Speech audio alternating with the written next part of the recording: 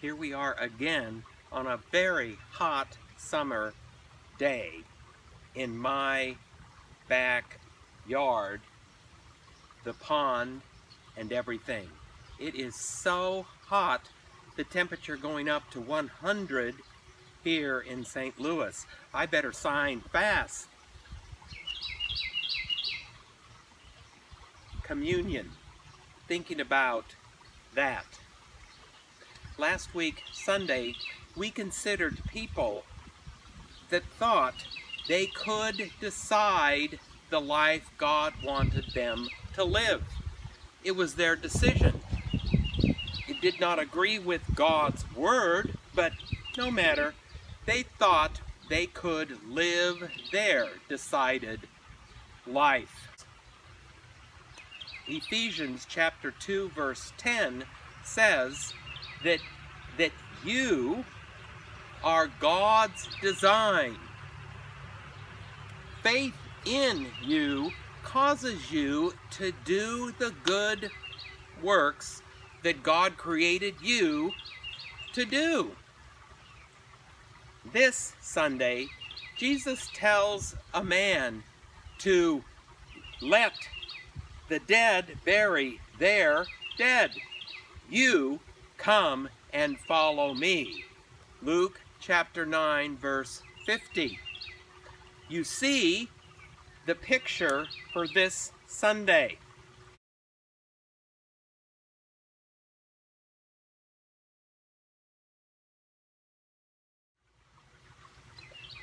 Who are those that Jesus sees as dead? The skeleton. People with the skull head. Who are they? Who do they bury? Important questions. And without the right answer, you and I are also those dead people. When we follow Jesus, we follow all God tells us. He designed and created us to do the good things that He already decided for our lives.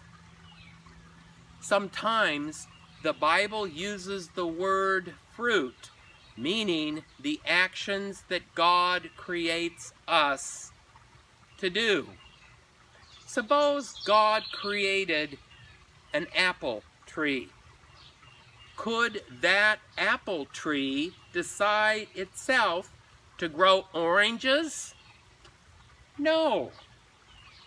In the same way, God's grace causes His faith gift to want to do all the actions He created you to do. The Ten Commandments guide us to know the things that His will wants us to do. The dead follow their own law and their own life's way. We were dead until Jesus baptized us into His death, burial, and He rose us to what? A new life. Look at the verse in Romans chapter 6, verses 3 through 6. His living followers obey Jesus' command and they receive the Lord's Supper. That's right. He commands you to receive that Lord's Supper.